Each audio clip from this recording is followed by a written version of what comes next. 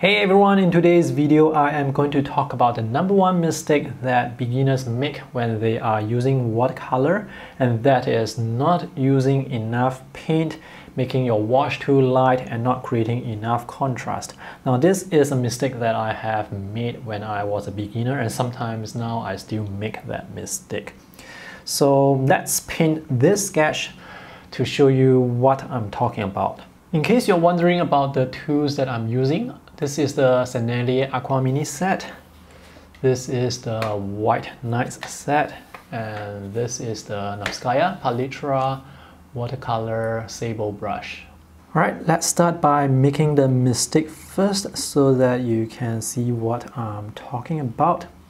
So I'm just painting the skin tones for these people here. Next, let's add some colors. Maybe we have some red and maybe some light burnt sienna. Now most of these people like to wear black or dark color clothes, so let me paint a wash of ultramarine and burnt sienna.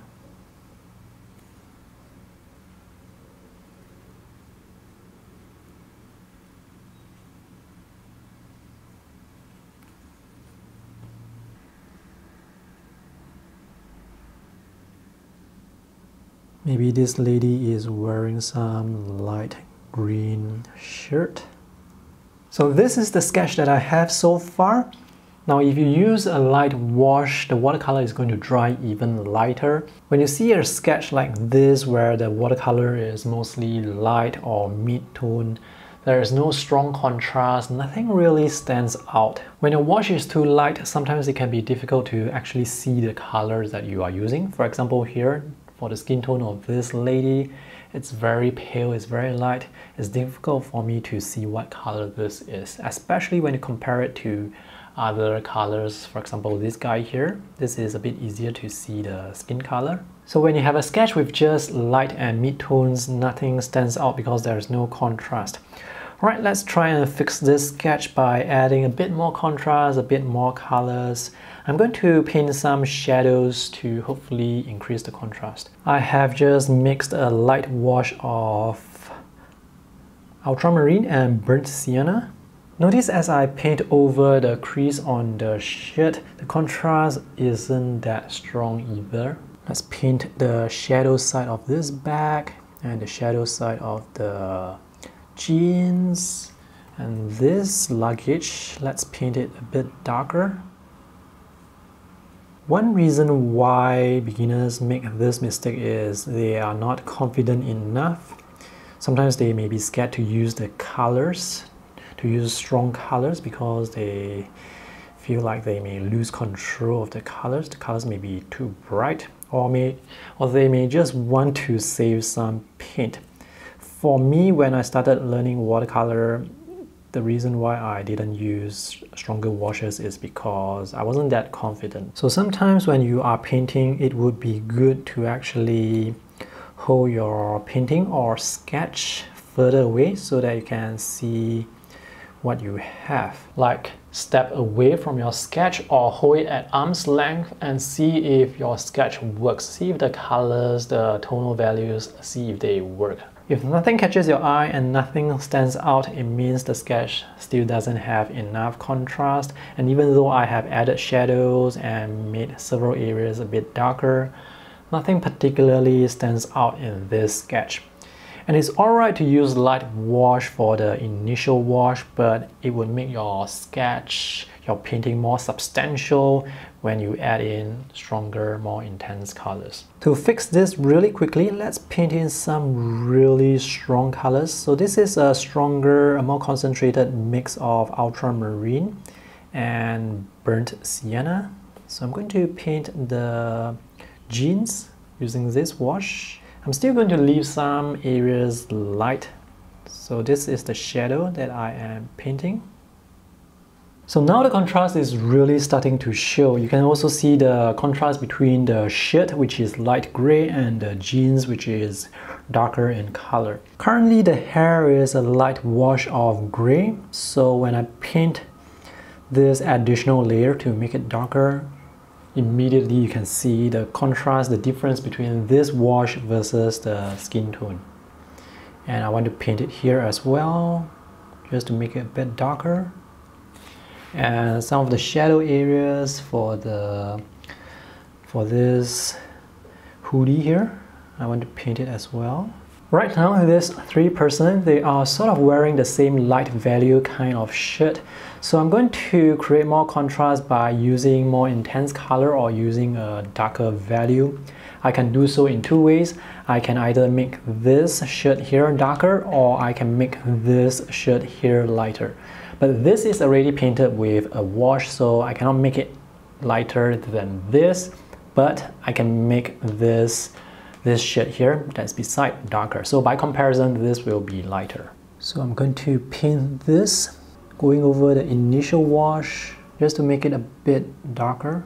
And for this person here, I'm going to create some contrast between the foreground and the background by creating more contrast. So I'm going to add a light layer of wash here. I'm going to wash my brush and feather this into the rest of the wash. So this is what we have so far. I can add in some more details. I can make the hair even darker if I want to by adding another layer of wash. Let's add a bit more color to the face. I'm just going to add some shadows here. I probably used too much red here for this mixture, so now his face, it looks more orange compared to the other faces.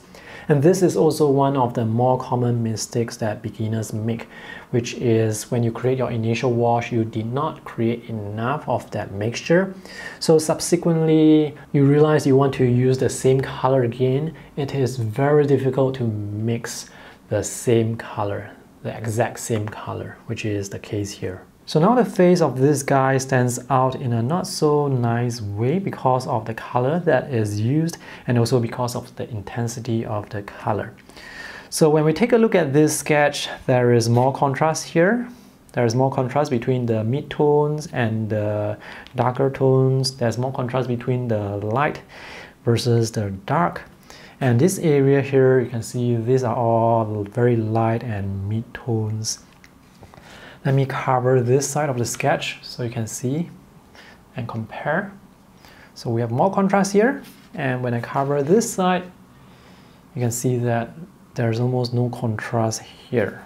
And when I lift up the paper, you can see the contrast between the left and the right side. So when there is more contrast here, the eyes will naturally focus on the area here.